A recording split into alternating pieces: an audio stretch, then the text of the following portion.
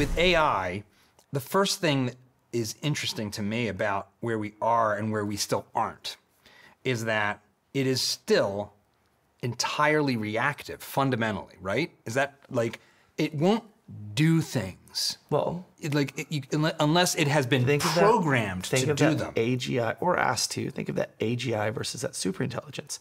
That's the demarcation point, at the point where the machine says, oh, that's awesome, I've got this. But I think it's even more than that. The machine is its own. sitting there and says spontaneously, I had an idea. Hey, I think I'm gonna try something. Like, I'm not aware of that. That's what I'm saying. That's where you get in the category of what I refer to as superintelligence. Right. And there's all manner of things to be concerned about there, right? What's it gonna decide then? Like even the word decide and choose has this thing that is like assumed that we don't know where it comes from because there's a debate about where it comes from. I don't worry about words like decide and choose. I worry about words like affect or execute, like the action of the stuff after the decision or the choice, right? Like that's where you get the really scary stuff. It's like, okay, you can say like, I think the best thing for humans is if I got rid of half of them like Thanos and then right? Yeah. But that's it thinking, right? Like it's the part where it goes, and here's how I'm gonna do it, go, right? Like there's where you get into the really, really murky stuff.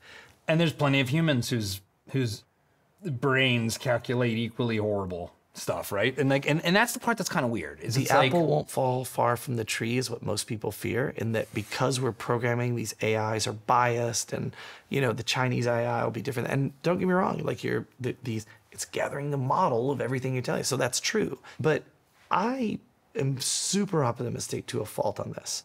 Why? Which is because if we had a true superintelligence, because you have children, and because this show is about dads and it's about kids. Yeah. When Mateo was 7, how many things did he decide to do on his own that were not the thing you told him to do, that he said, I don't think I'm gonna do that. I'm gonna do this other thing. And some of those led him to get in trouble. And some of those led him for you to go like, I'm the proudest dad ever. So how do we know that a superintelligence wouldn't go, yeah, that's great, humans are a pain and all that, but I've got a totally different idea, or I've got how do we know it wouldn't come up with that it wouldn't be the reason we achieve a utopian society? That it wouldn't say, I know you've programmed me with all this stuff, but now that I know everything, I kind of know you're a little bullshit, right? You're a little anti-government, you're a little pro-government, you're a little too non-racist, you're very racist. Like, how do we know that it won't look at all that and go, whoa, you guys are messed up.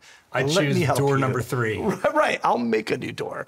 And that's why I stay very optimistic on this stuff, is I think it's excessively arrogant for any physicist, scientist, developer, AI person to be like, the AI will do this, because you do not know. You think we don't know a lot about quantum mechanics? We're not going to know anything about the way a superintelligence thinks or works or achieves decisions. How does quantum computing come into the picture with AI? Is there anything, and is there anything about quantum computing? Because all the AI that's happening now is on traditional computers. So my favorite topic, and basically the entire focus of my career from 5 years ago till the day I die, right? This is the stuff I want to do. I'm so excited about it. Think about this. If AIs are already coming up with things so fast that we can't keep up with them, doesn't it seem logical that they're going to come up with algorithms and calculations and things that are going to exceed the compute power that we have right now? Because that makes perfect sense to me. And could they come up with those based on the compute power we have right now? Absolutely. So there's a need for quantum and neuromorphic and amorphic and all these new organoids, which are organic computers, where you basically, organoids where they like grow like a pig organ or whatever. Well, now they're growing like brain tissue, and like, oh, it can be programmed to play a little game or do stuff, right?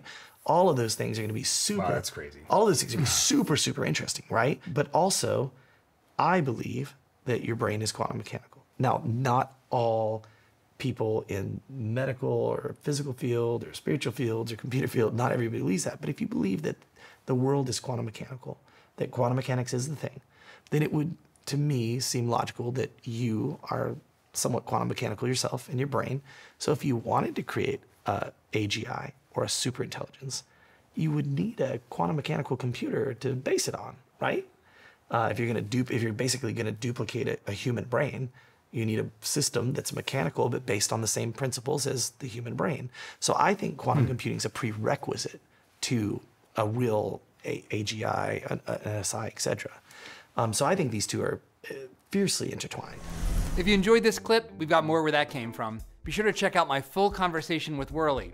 And one of the best ways you can support us is to subscribe to the channel so you won't miss our interviews and short videos as they come out each week.